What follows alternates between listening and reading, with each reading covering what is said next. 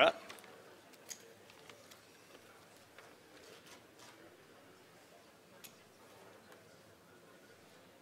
right.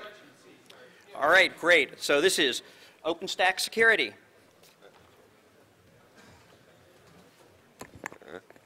So I guess this is a little low, so I'll be bending over a little bit. So hello, good morning, welcome to Shmoocon. I'm going to open up with a quick quote that oh wait. Awesome. Apparently I can do it this way. Try and keep these away from each other and avoid chaos. So there's a quick quote that I saw on Twitter the other day that's actually kind of awesome. It's, we used to leak kilobytes, then megs, then even gigs. Now we leak EC2 instances. Someday we'll leak entire data centers. So attribution is Dymaxion. So this is the OpenStack security brief. That URL has a link to the PowerPoint that's available off the internet. The point of this talk is focused entirely on demonstrating to you guys a map, a blueprint, if you will, for if you want to go after OpenStack and attack it, and give you some idea of what we've been seeing from the development side of things in terms of security problems, also deployment side of things. So without further ado, I'll give you an intro. So I did give this talk in case anyone's wondering and gives me crap about it, but in terms of my professional career, I was on the team that helped do the initial development on Nova at Nebula. So Nebula was a cloud computing project at NASA that spawned the Nova component of the initial OpenStack. And then there was the Swift component from Rackspace. The two got merged, and later on you had OpenStack with many, many other services. So this is broken up into three major parts. The first part is structure of OpenStack. The second part is targeting of OpenStack. And the third part is basically response and reaction, defense against the dark arts, so to speak. So first thing that irks me is cloud computing is a terrible, terrible term. It's one of those things like computer science. It doesn't actually mean anything. It's completely worthless. So when you start talking about cloud computing nowadays, you actually have to quickly say to people, what do you mean by cloud computing? Because you've got the VMware guys coming up with terms for cloud computing. You've got people going, okay, does that mean it's software as a service, et cetera. So these are a couple of really terrible definitions I saw, and cloud computing was my favorite definition I've heard over the years. A better term in terms of OpenStack is probably elastic design.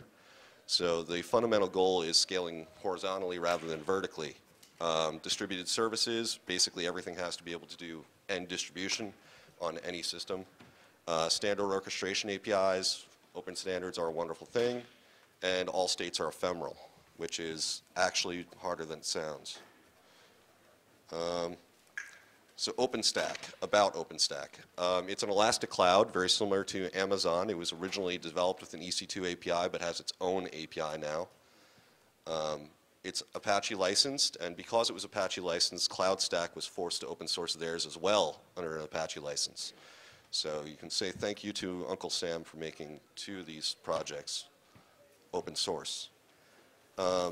There's an open standards component to it, which was important initially via the foundation, and I'm about to get into an interesting security problem with the foundation, which not quite security, but interesting. It's written in Python.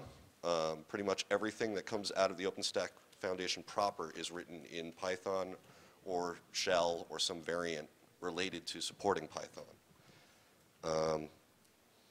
REST APIs pretty much everywhere, and shared nothing message orienting for all of OpenStack as best as can be achieved. So I wrote a blog post called Gaming the Foundation last year, and this year during elections we saw a similar result. So a quick note, there's a component of OpenStack called the Foundation. The Foundation actually has board members and is funded by investment from other companies. What the foundation does is decide what is considered a part of OpenStack. They don't decide what code goes into OpenStack, but they say this component is now really a part of OpenStack, and they do outreach and present a public face. So there's elections held for the user-defined portion of OpenStack every year or so. We just recently had our second set of elections. So This is the OpenStack Foundation membership by company. As you can tell, the companies that have the most members are HP, Dell, and I believe Rackspace is the other big guy. There's Rackspace is green, and random other ones, as well as a large percentage of no affiliation. So the problem with this fundamentally that we're seeing is that we don't know how much of, say, HP or Dell's or Rackspace's people are actually involved in the foundation or just signed up because they heard about it on an internal mailing list. So nothing nefarious is going on. Most of what's going on is just we're really having a noise control problem. If you look at the top company by commits and compare it to the top company by foundation membership, you actually see that some of it doesn't line up. Dell drops off the map. Rackspace is still there, obviously, but other companies appear, Red Hat, Nebula, ISI, not really a company, but there. And if you look at the voting by source, you can see that percentage of people who voted for, say, the Dell guy, Rob Hirschfeld, who's a great person, was 86% were people who were from the same employer. And same is true of another Dell person, an HP person, and a Rackspace person, where it's an incredibly high percentage of their votes came from inside their own company. And since those companies maintain a large portion of the voting populace, it's potentially an avenue for attack for a more nefarious group. This is all inadvertent, but it exposed a problem in our voting mechanisms. So sometimes when you have an open source project, there's a lot more going on than just the technology. It's also the community aspect. So without further ado, let's get into the actual structure. So OpenStack has three major component sets that we're going to discuss here. Core components, clients, and incubated components. Incubated means it's OpenStack supported in terms of access to the development environment and CI resources, but it's not considered an active supported part of the core OpenStack project yet. They have to petition for that later on, and that they're not guaranteed a spot in the actual product. So this is I have a couple links in here called Good Reading. If you download the PowerPoint, these links are worth reading. This slide comes from Ken Peppel's breakdown of Folsom architecture, and he has a great blog post every time a new release comes out that does a very simple breakdown of what OpenStack is. Obviously, you can see there's a lot going on here. The cloud is actually pretty complex. Okay, so I'm probably going a bit fast, so let's try and go slow. So the first thing you need to know about OpenStack is it's not hypervisor related. As far as hypervisor security is concerned, it's hard to talk about because OpenStack supports a ton of different hypervisors. It supports KVM as its primary supported. Most people are using it, but Zen is heavily supported. Hyper-V is heavily supported as a result of Microsoft and CERN, who CERN is actually attempting to roll out a 15,000 cluster deployment on Hyper-V. There are VMware deployments as well. I don't know how well they function, but I know that they're out there. And there's physical layer provisioning, which is now coming in as part of the new release called Grizzly. So the current stable release is Folsom, which is what we'll be discussing, but there are a few things I'll note about the new release that is finalizing this weekend what will be in Grizzly. So I will bring up some interesting hypervisor stuff, probably as anecdotal information. So this is actually a little bit better in terms of a simple breakdown. If you look at it, you can kind of get an idea of what each of the components are. So the compute component is Nova. That was the component that we worked on at NASA. Broken out from that was another project called Glance, which became the image store. The object store would be Swift or Ceph, which is Inktank's object store, which DreamHost and a few other major OpenStack users are using. The identity management guy is Keystone, and network is nowadays Quantum or Nova Networking. Nova Networking is being deprecated, and Quantum should be replacing it. However, there has not been much adoption of Quantum at this point, primarily because it's not completely developed. So block storage is Cinder. Cinder has integration in a number of areas. Our company, for instance, does EBS block storage, so we've actually built our own plugins. Other people have their own plugins for their own NAS, etc. And the dashboard is Horizon. So I'll get into each of these in particular, but you can get a pretty good understanding of what's going on with each of these components. Keystone is probably the one you're most interested in as hackers because it's authentication. Keystone by itself is a REST API. It has two different REST APIs, an admin API and a regular API. Port 5000 and another one on 32,000 something or other. It has a service catalog that contains the endpoints for all of your cloud environment. So you can go to Keystone and say, I need the APIs for Nova, Glance, etc. And that's how most of the clients operate. It backends to SQLite by default, but obviously that's not very functional. Most people are backending it to LDAP or MySQL. There are folks who have backended it to Active Directory, and there are patches. I don't know how well they function in Folsom. I know they worked in Essex. What you should know about that is basically when you're bringing things into a cloud environment, especially in the early days, we discovered problems in terms of people wanting to bring things like Active Directory servers and place them inside of an area where users have IAS services. So they were kind of terrified of people having that close a view of their authentication stuff. So they built an identity system for authentication. Later on, it became a token handling system for all of the messages that went throughout OpenStack. So token generation is incredibly important right now, and there's a lot of work going on changing the way tokens operate inside OpenStack. If you look up Adam Young's blog at Red Hat, he's doing a ton of work on trying to change the way we operate with tokens. He's trying to do, get into it later, but he's actually got a PKI implementation that's kind of maybe coming in. We're seeing problems with that, and we'll get back to that later. So Nova is the elastic compute. It operates like EC2. There is an EC2 compatibility API, but it also has its own built-in API. So it has the REST API, the EC2 API, and then there's a metadata API that presents data to instances as they come up, and that's very similar to what Amazon does. Integrates with many hypervisors. It defaults to doing hypervisor control via libvirt.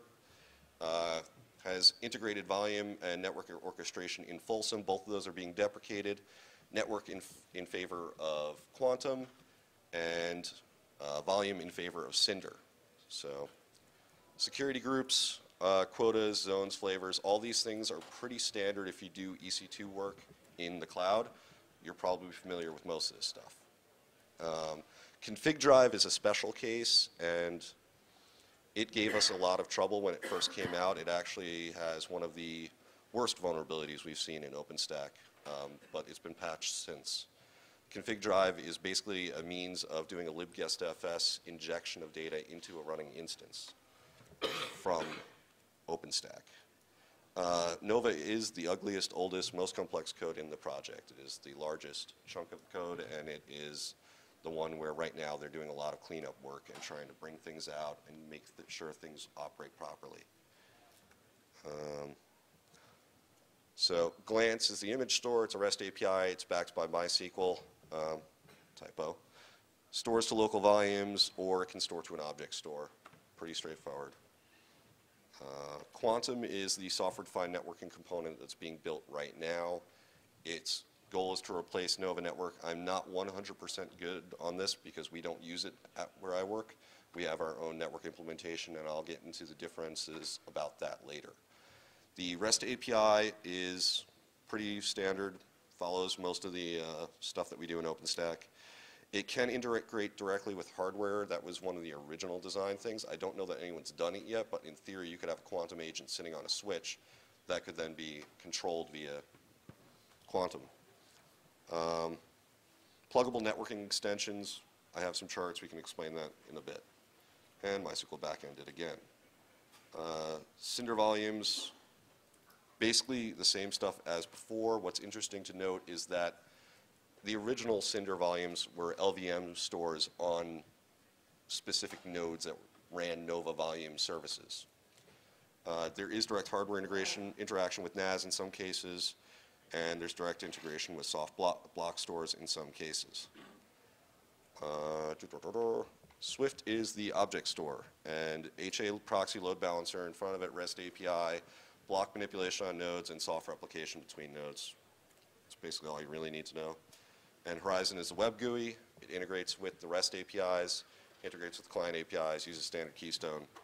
Django-based, does not use EC2 APIs, solely OpenStack. So if you use Horizon and you expect an EC2 compatibility, you're going to have incompatibility in things that happen. Someone will deploy an instance with a security group and quota set and a network set in Horizon, and then your EC2 command line utilities will not know how to deal with it. Message buses for messaging between the services. There are two different options currently, RabbitMQ and ZeroMQ. RabbitMQ is the default, the one that most people are using. ZeroMQ is one that my company and several others are using. We'll get into those later when we talk about security of them. Development workflows are important in terms of security because you want to know how code is being placed into the project. We follow a continuous integration protocol. Basically Garrett, then Jenkins. So you submit your code into Garrett. There's a peer review process that occurs. I believe currently it's 2 core reviewers have to review code before it's merged into the project. Jenkins has to sign off in terms of unit testing and general functional testing.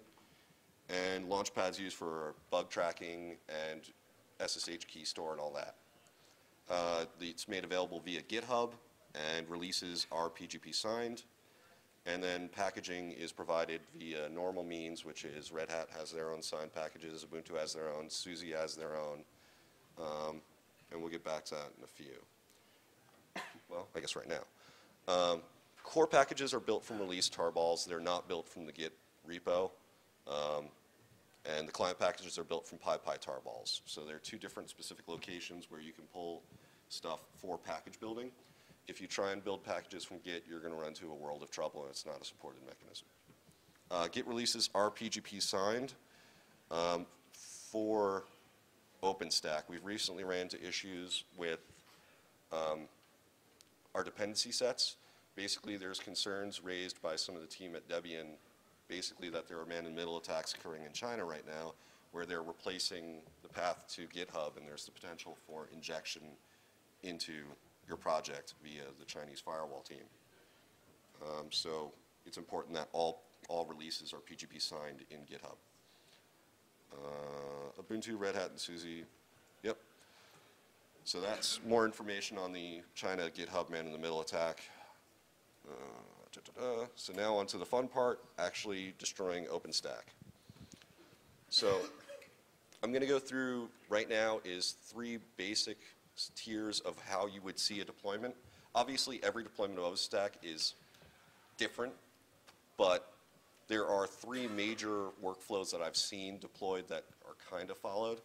This is kind of what my company does and a few other folks in terms of a layer 3. And by layer 3, what I mean here is there's still layer 2 isolation, but the isolation in terms of the instances that are deployed, the user instances, is done at layer 3. So it's done via standard TCP IP routing. And you can kind of see that where you have a layer 3 router at every stage the whole way down.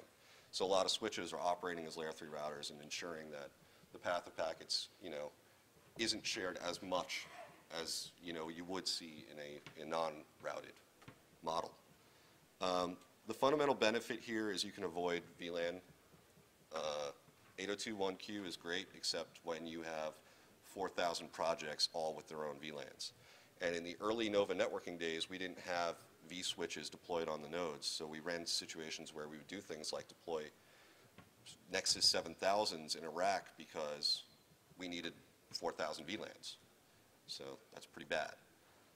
VLAN exhaustion would of course, be a potential area of attack, and obviously with this model, layer 3 means that you don't have to jump out of any VLANs. Makes it easier in terms of that, but harder in terms of it's routed and your subnets would be routed properly. Layer 2 model is the model you see people trying to achieve. The problem with this is right now is in terms of actually achieving this, only Nicira has a functional software product. Quantum's attempting to achieve this and probably will, but it's not a complete solution at this point. Early on in Nova networking days, as we were talking about earlier, we didn't have vSwitches, but we had network managers in either on the nodes, all of them, or inside a single cluster of nodes, and acting as a gateway out. What we used to do is the nodes would hook into a bridge, and then the bridge would then be trunked out and managed on the Nova networking side. So you would trunk out on the bridge, go to your Nova networking controller. Your Nova networking controller would then have firewall rules passing you back and forth between the different VLANs that are available. Nowadays, we have vSwitches and backbone trunks coming off the vSwitches. Pretty straightforward stuff in terms of the model. This I drew this morning because I wanted to add it. It's not really a networking model so much as it is a tiering model, like a nested cloud model. This is something that I've seen before where you have an administrative cloud controlling other clouds. So you can see isolation in terms of cloud clustering. So where you'll have like an administrative cloud that generates the services for deploying other clouds. As we discussed earlier, project-wise, there are components of OpenStack that are not. There are things that you need to run an OpenStack cloud that are not part of OpenStack the project. For instance, physical layer provisioning, your own configuration management, your own mirrors for packaging. These are the sort of things that you would deploy for managing a cloud, and then you would deploy them on an iterative level for each one of your chunks of cloud area. So when you're doing a deployment of a large number of machines, you're probably going to have different machines in different release cycles, different machines that are slowly doing a rollout. You'll do a stage rollout. You'll deploy to one cluster or one availability zone, see how that works for those users. If there's no real problems, you'll deploy to more. So this sort of model was done specifically at one of my old employers for policy reasons. The idea was being able to generate a low policy cloud, a high policy cloud, isolation clouds. This is all before we had things like schedule filtering and availability zones that actually function. But nowadays we have that, but there's still functional stuff here. What you see in a lot of deployments is a get down approach where you'll have an authoritative top-down approach in terms of user-defined data. So your audit path is your user is committing changes into a Git repo that then is being automatically deployed down the chain into all of the underlying operating systems and physical hardware. So your configuration management would generally be stored in Git. Your keys would be stored either in Git or in a key store somewhere. Packages, build definitions would be stored in Git, other things of that nature. And of course, you would have a Garrett workflow or something where you'd have a review process between users. So let's get into the message buses. This should be interesting. So 0MQ is what we use currently because it provides a greater ability to provide high availability in our situation. However, 0MQ basically has no security by design, and it's only recently gotten to the point where you would actually consider deploying it inside of a production node. We've seen a couple of 0MQ vulnerabilities in the Folsom release, related to anyways, and we don't currently have, but should have in the next release, message signing on the 0MQ bus.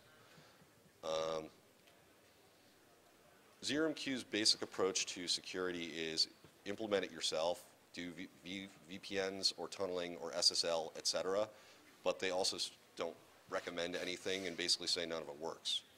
So you're either encrypting the messages before they go over or you're trying to encapsulate it. This is good reading on the status of the secure messaging. And then RabbitMQ is the one you actually care about because most people are using this. It actually has integrated SSL support, supports authentication via SASL, has public-private queues, and it has no encryption at rest, but really who cares? If you've gotten access to the queue physically, you can do so much more damage than otherwise. It is not as horizontally scalable as I said before. You're basically doing a cluster deployment, kind of like a MySQL cluster. Also, one of the major griefs that I've heard about RabbitMQ is diagnosing problems in the queue is nigh impossible because you can't see anything. The APIs are basically backend or WSGI. The clients use the requests modules. So these are modules in Python. There are many SDKs out there. Rackspace supports a whole bunch in a number of languages, so if you're attacking them, those are the methods. So this is the actual config drive thing I was talking about earlier. It provided the potential for a compute host compromise via the hypervisors without escaping the hypervisor. Basically, you could inject things back into the host that was providing the config drive.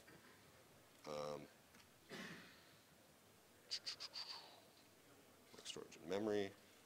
Okay, so volumes, block storage, and memory are recurring problems in cloud. These are probably one of the biggest areas of, I guess, headaches for us. People forget to zero volumes. People remove code for zeroing volumes when they're coding. This recently happened in the Grizzly development cycle where someone removed the zeroing code from the volume creation code. And then someone, of course, added it back in going, what are you doing? Early Nova actually didn't zero volumes. Amazon didn't zero volumes for a little while. So that's one of those ones you have to watch out for. Volume encryption is coming in Grizzly, so you can have an encrypted volume, so it'll be encrypted at rest. Shared memory space is bad in some ways. I've heard stories of people actually basically continually pulling their over-allocated memory locations and pulling up other people's chunks of memory depending on hypervisors and clouds. So another thing to watch out for. And DMA access by virtual machines is an area of research. I stumbled across a project, again, called Nova at Intel. That's actually a Nova hypervisor that actually is focusing on doing shared DMA access. Okay, so as far as authentication is concerned, the auth tokens originally used UUID version 4 and dev-random off the Ubuntu instance hosting Keystone, which actually provided a pretty good amount of entropy. PKI certs are coming in Grizzly, but I don't know how functional they'll be. We've ran into some serious problems with their token sizes being enormous and causing problems for functionality such as Horizon, which don't know how to handle them. We've also seen DDoSes in other services currently, and they'll probably be in an available but disabled state for the time being until the full Keystone v3 is supported. We'll see. I don't know what we are until the end of this weekend. We're doing a feature freeze. Multi-factor auth is also coming in Grizzly.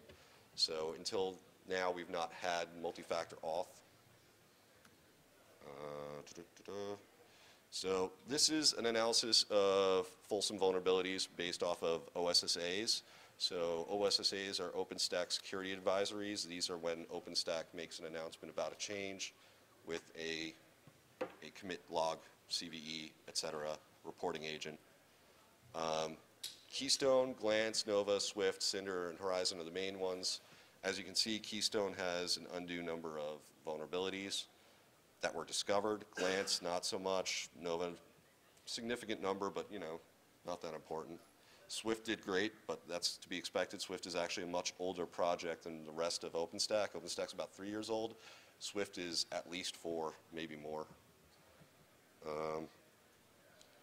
And here's a lines of code analysis. You can see that Keystone doesn't have that many lines of code, whereas Nova does, and you'd expect Nova to have more vulnerabilities, more code.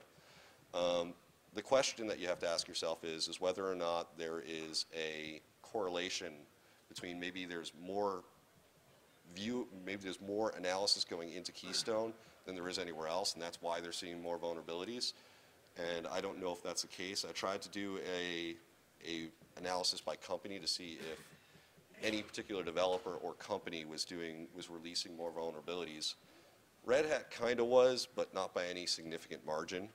So I don't see it as being one user's doing better analysis or one company's doing better analysis than anyone else. It's really just a matter of, at this point, the vulnerabilities are being discovered. That could be higher scrutiny in Keystone. It could just be Keystone's just having a lot of flux at the time, and there's a lot more vulnerabilities appearing. But regardless, it's a good target if you want to go looking for things. So this is probably another important component of this. Intrusion detection in cloud is fun.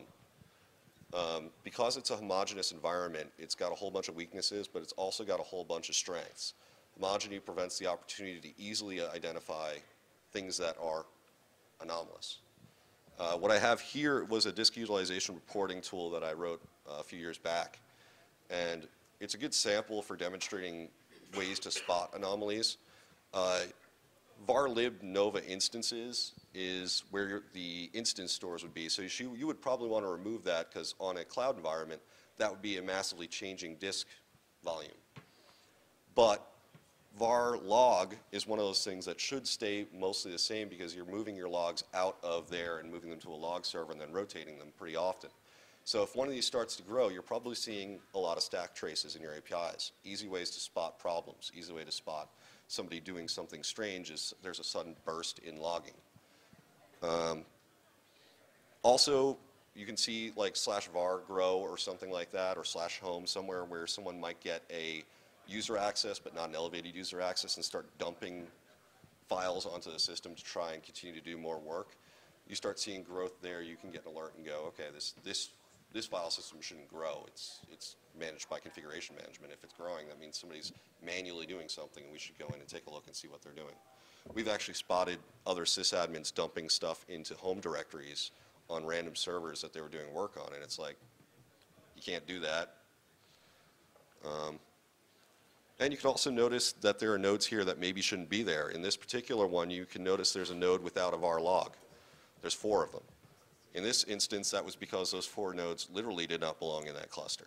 They had been racked, plugged in, and configured by the provisioning system, but they weren't actually designed to operate in that cluster, and we had problems with them, so they were easy to isolate that way. So security APIs, there are several coming. So for intrusion detection, you need a couple of different things. Security APIs help. Event logging is important. Ceilometer is actually a good mechanism for actually pulling decent event logging over RabbitMQ currently. It's being used for billing, but because those events are being logged and they're being authenticated logged, you can actually use it as a pretty decent event monitor. Marconi is maybe going to provide event logging down the line. It's another messaging bus solution as a RESTful API. I don't know too much about it. I just know that it's a potential area for pulling event logging. So as we discussed before, homogeny helps with making anomalies easy to spot, standard methods for precursor indication. Networking, IDSs, and things like that are other good precursor indicators. You probably want that sort of standard fair stuff. External reporting, you probably want a mechanism so that other people from outside can come in and say, I'm seeing weirdness, etc. And security services as SaaS, you can do things as a provider, provide images that allow your users to do testing. So you could have a Nessus node as an image that they could deploy inside of their security group, their tenant, and say, do an analysis based off of what our specs are for this type of application and get reporting. Infrastructure knowledge, I am trying to help you with that with this presentation. And then intrusion response is incredibly important and one of those things that operations guys screw up all the damn time. It's have a plan is the most important thing. You don't want to have an intrusion and then not know what to do. So pounding that into people's skulls is probably the most important thing ever. Also, as a little side tangent, have this in your own life. So if you end up in a situation where someone commits a crime against you, you should have a list of what to do. Who do you call? Because you're not going to be thinking clearly in an accident situation or a criminal situation. All of this is important in real life as well. So consumers need to have a workflow that they know. So if there is an issue, they need to know what's going to affect them and how to respond. Disclosure of breach and other issues should be planned ahead of time. You're probably going to want to talk to your legal and your marketing and everyone else and let them, hide it under a rug somewhere, but have that plan in place. And of course, don't panic. So forensics, I put chain of custody there because that's the key thing with forensics, right? If you're actually attempting to capture someone and make them go to jail, chain of custody is the most important thing there. Most federal agents will tell you things like, don't touch anything, call us, and we'll help you with it because they know how to make sure things get logged properly. Many hands on something means it's no longer admissible as evidence. Ephemeral design means interruptions actually expected, so this helps you with actual collection of data. Your users don't expect their instances to stay up in an elastic cloud. They expect them to randomly go away. That's the whole point of doing a horizontally scaling model is if you take a shotgun to a rack, the reality is nothing should be impacted by it. I think my boss had this really great phrase a while back where he said, the old model for virtualization was you raised it like a puppy and you gave it a name, and if it got sick, you nursed it back to health. But nowadays, when you have virtualization in the elastic cloud and a system gets sick, you take a shotgun to it and you put it out of its misery and raise another one, like cows. So that works pretty well.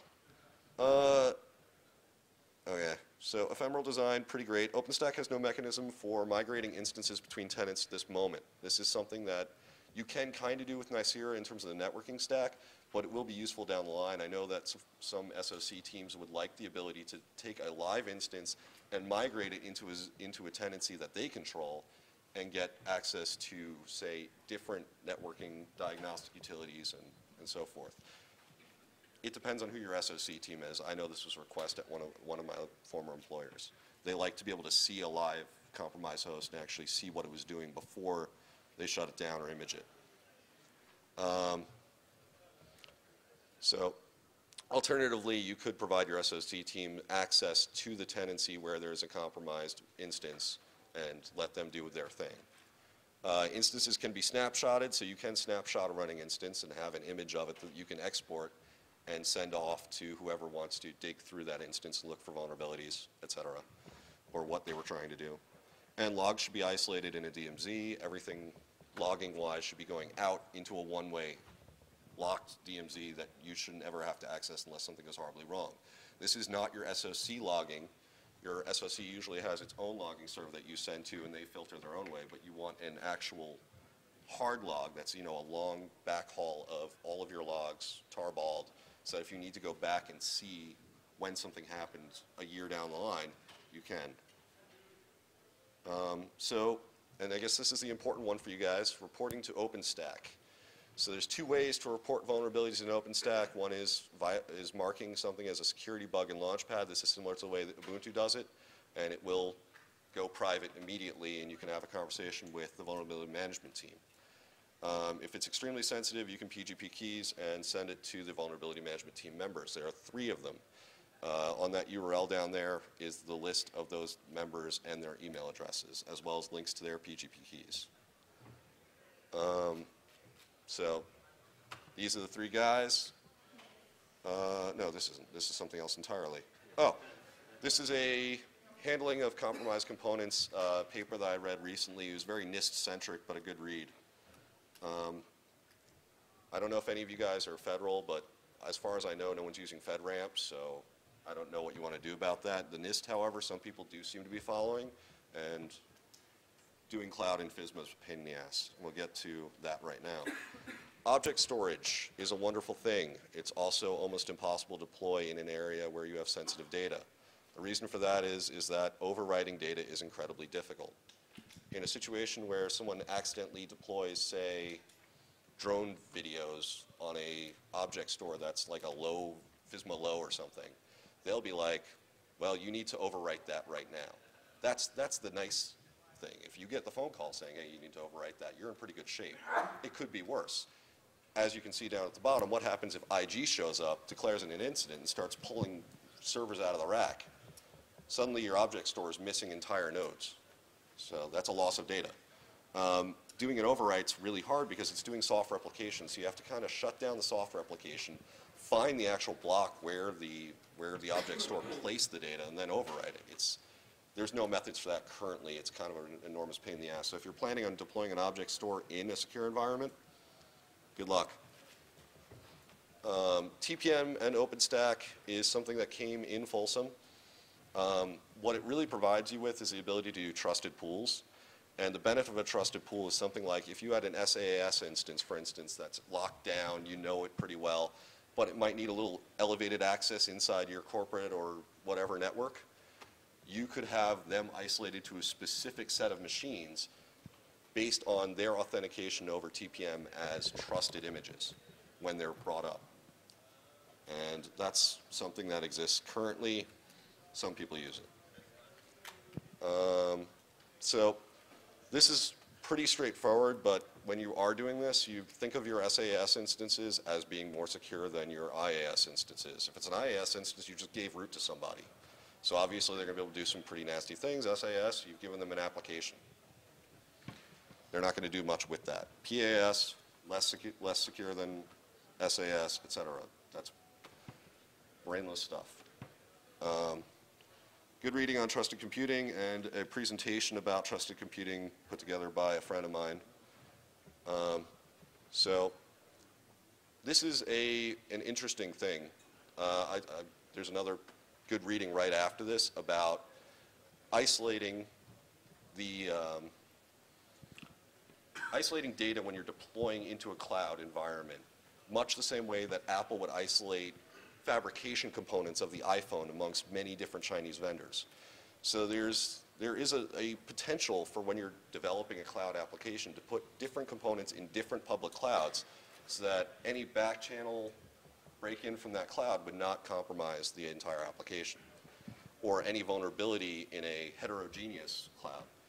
And I was going to try and get some information on this for you, but I'm pretty sure you can do it. I'm pretty sure OpenStack can do heterogeneous KVM hypervisors. So in theory, you could do a schedule filter and have different sets of hypervisors and deploy different chunks of your code in a single OpenStack environment on separate hypervisors and provide some heterogeneous defense. But considering public cloud vendors as you would a Chinese fabrication supply chain is probably generally a good idea. You don't know all the time who's running that cloud. You don't know what code's in there all the time. It can be a little dicey. So this is a very, very interesting paper. And that's it for the presentation. So I have 10 minutes left. Does anyone have any questions, anything they want to ask, anything in particular? Can you just show the location of the PDF at the beginning just while you're doing it? Sure. That's a good idea. I don't know why that does that, but there you go. So there's the PowerPoint. Shoot. You had a slide that stated that software as a service is probably more secure than infrastructure as a service. Can you elaborate that? Well, if you're giving an IAS... Okay. Repeating the question. I stated earlier that SAS is probably more secure than IAS. So why is that maybe the case? Basically, it's a surface area thing. If you've given someone an IAS instance, they have root, which means they have access to the user network space behind the instances that are running. They can do whatever they want. They can compile code, bring in their own applications, do their own sort of fuzzing of the area behind the application. Whereas if it's an SAS instance, it maybe just has a public IP, and you can just hit just this, or maybe not public IP, but a different network zone IP, where you can only see it on that zone. Once you're on the instance, you have access to the internal tenant network. Shoot. In terms of the applications within OpenStack that make the architecture, how much, if any, has deployment around, like mandatory access controls, like an SE Linux policy for those components, or testing with like hardened like GR security kernels, or we're kind of working at the host level to deploy those apps securely and keep any breaches from going out to other components. Okay, I'm not sure how I'm going to repeat that question, but I guess mandatory access controls and deployment models built around ensuring security. Are you talking about at a deployment site or in the actual development of OpenStack? No, deployment site. Okay, at a deployment site, it ranges. What I have seen is most folks are doing their own independent needs assessment. A lot of people currently are not at the point where they're actually at that policy level, and OpenStack, in my opinion, probably isn't 100% ready to do something like go for a FSMA moderate or high, or go for a Sarbanes-Oxley full compliance, PCI compliance. But people are going to write their own code and make it work anyways. Right now, what you're seeing is a lot of people are doing small-scale deployments, 1 rack, 2 rack, 3 rack. The public cloud providers are functionally different. They're doing their own security model that's, a non-security model. We tried to in the early days of the first OpenStacks, Austin and Bear, we were trying to achieve FSMA moderate. And what we did is we just worked closely with the SOC teams in the continuous integration process. And they saw what code we were putting in. They were able to file bugs against our feature request as part of the sprint planning. They would sit there and go, we need these by the end of the sprint, and we'd complete those tasks. There was also a policy guy in the team who would ensure that everything that we were doing solution-wise would meet policy requirements. We do unit testing. You can do that as well. That's what the Jenkins workflows are for. Any other questions?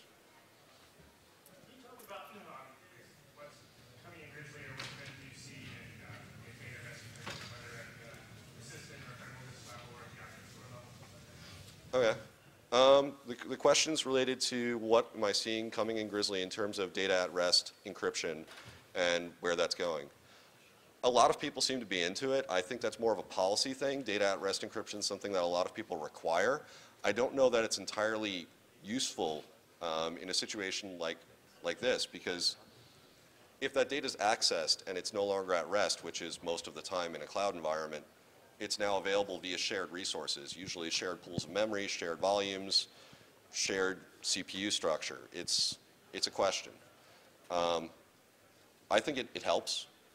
Like anything, it's not a fix-all, but it does help. And there is more work being done in Grizzly for volume encryption at rest. Someone was working on image encryption at rest, so when an instance is deployed, it's deployed encrypted when it's in a down state, and when it activates, it gets decrypted and brought up. And you can do stuff like that with TPM. So people are working on it. Any other questions? Yep. For the multi-factor coming in Grizzly, do you know how they're implementing? Is it going to be standards-based, like P, or are they going to be pluggable, like for duo auth or phone factor or stuff like that? I think it's a tie-in to auth and authz, and to be perfectly honest, the best way to get information on this is to look up Adam Young's blog. So. The internet's wondering if formal code reviews are being performed, and what about the OpenStack security group? Okay, the internet's, do I have to repeat that? Okay, so the internet's wondering about formal code reviews and what the security group's doing. The security group ostensibly is supposed to be charged with doing things like internal audits of the open source stuff, doing vulnerability analytics, which is why I'm here today. And we'll probably have a conversation about how to go about doing better automated testing through Jenkins for vulnerabilities and ensuring that our methods operate as intended. 2 or 3 of our keystone vulnerabilities were merely the method calls in our API didn't work as intended.